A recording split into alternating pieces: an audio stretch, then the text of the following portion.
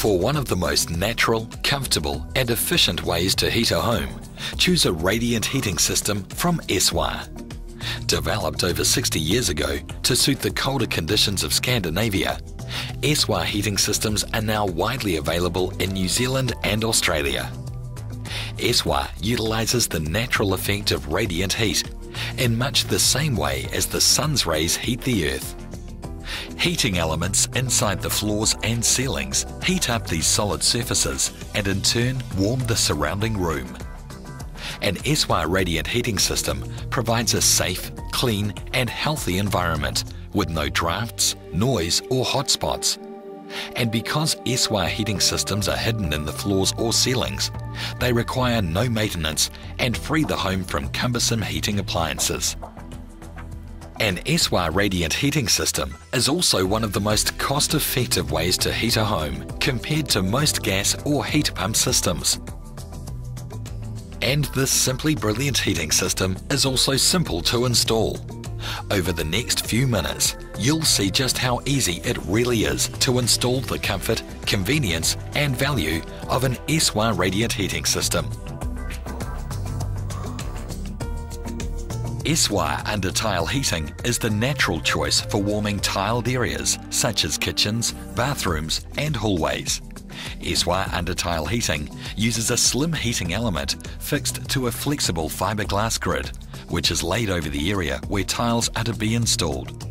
Key benefits of Eswa Undertile heating systems are simple rollout installation, the advantage of mesh with fixed element spacing, super thin elements, excellent bonding to the floor by the tiler, completely hidden with no hotspots and an even spread of heat, no lost floor or room space, noiseless and draft-free, prevents mould and dampness, suitable for various surfaces, no service or maintenance costs, and a 10-year manufacturer's warranty.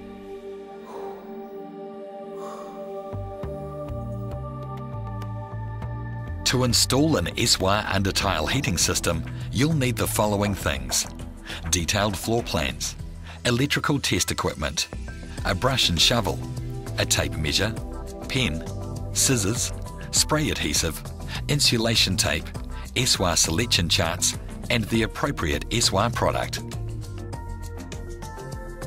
The first step in preparing your Eswa Undertile heating installation is to establish the correct type and amount of product you'll need. Measure the area you'll be working in first and check it against the house plans of the room. Make sure that you take into account any fixtures that are to be installed, as the element must be laid around these fixtures, never underneath them. To correctly work out the heating loads required for the room is as simple as referring to one of Eswa's charts or design sheets. Heating loads are already pre-calculated for you, with the appropriate product selections noted as well. It's as simple as one quick look to establish what you need and to make the right product selection. The main component of the Eswa Undertile heating system is the very slim single conductor heating cable attached to the flexible fibreglass grid. Each end of the heating cable is equipped with 5-metre cold leads. There are a total of 14 product size options, each with an area load of approximately 160 watts per square metre. Once you've made your selection from the design sheet, cross-check it with the product to make sure you have a match. Look at labels, cables and boxes to ensure you have the right type of Eswa product against the charted selection. Now ensure that you test the product before going further to confirm that the product is operating correctly and without electrical fault. A proprietary insulation tester is the only way to be sure that faults don't exist, and this testing process is vital before, during and after installation.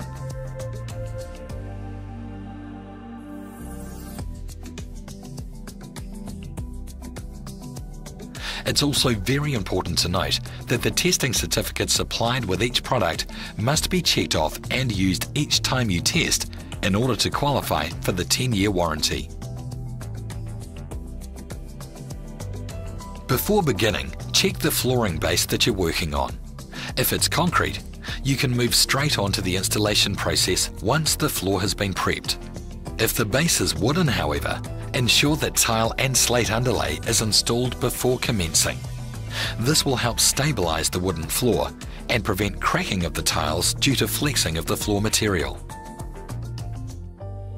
Also, be careful to not damage or puncture the waterproof membrane on the floor base if one is present.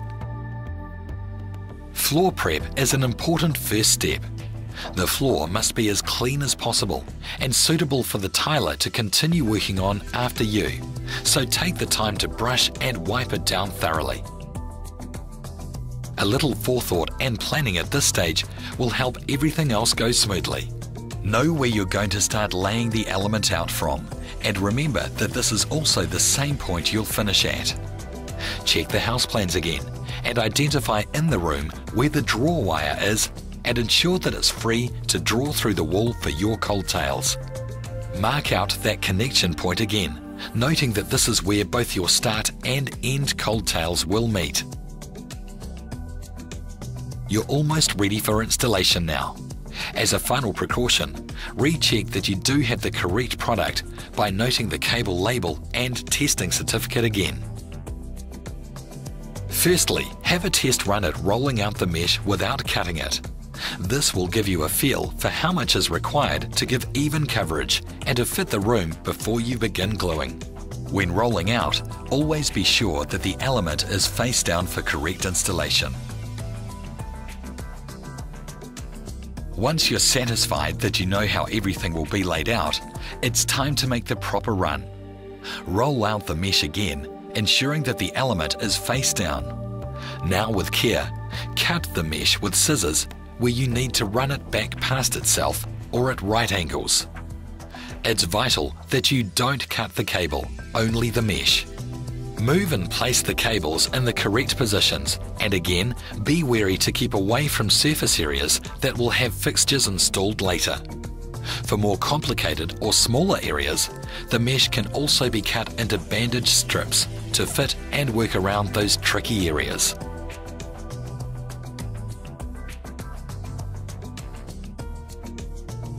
It's also very important to note when laying out that the cables should never touch, cross, or be less than 50 mm apart. Remembering the pre-planning that you did earlier, finish the laying of the cable mesh back at the same point you started from.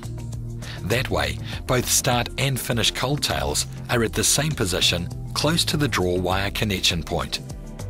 Please also note that the cold tail joints, which is the slightly thicker element portion near the end of the mesh, must remain in the tile area and not go up into the wall once connected to the draw wire. Now that the element has been completely laid out and fitted, it's time to fix it to the floor. Only use a trusted spray adhesive for gluing and fixing, and allow yourself plenty of ventilation and fresh air while spraying down. Another advantage of Eswa Undertile heating is that you don't need to completely cover the floor with adhesive. Using too much will in fact reduce the bond that the tiler will have on the floor and potentially create problems in the final stages of surface laying. Be sparing with the adhesive. Spray lightly around the frame of the cable mesh, ensuring that the border of each mesh is glued to the floor. It's vital that the adhesive is given time to fully dry. This short drying time allows the solvents to evaporate from the glue and give the best possible bond between the element and the floor. It only takes a few minutes to dry completely, with the easy test being that no glue should come away on your hands with contact. Once fully dried, work the sprayed areas with your hands. Press and smooth out creases in the mesh from around sprayed areas to finish with a good bond, one that looks nice and smooth and a part of the floor. When finished, there should be no ripples in the mesh. Then allow one last spray down the centre of the mesh where you've been working, and repeat the drying and smoothing process.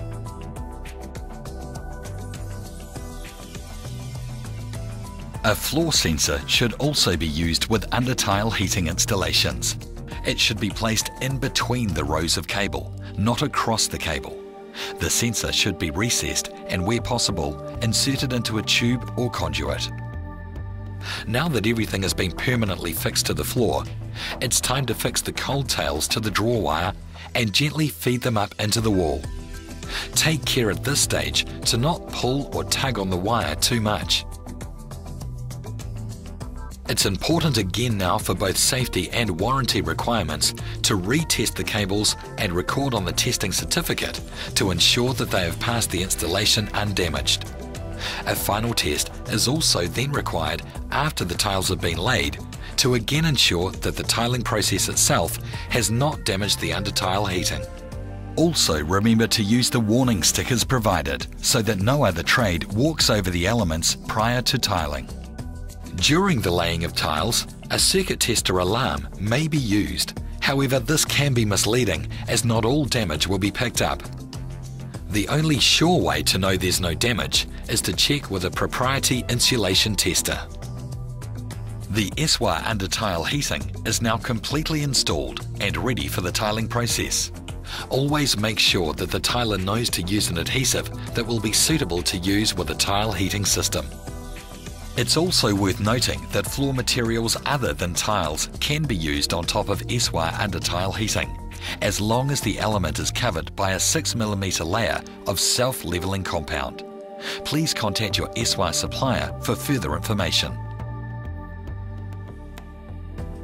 Finally, be aware of all safety and connection warnings. While installation can be carried out by any competent person, the actual connection to the mains power supply should be carried out by an electrician and comply with current wiring regulations. The cold leads are to be connected to 230 to 240 volts.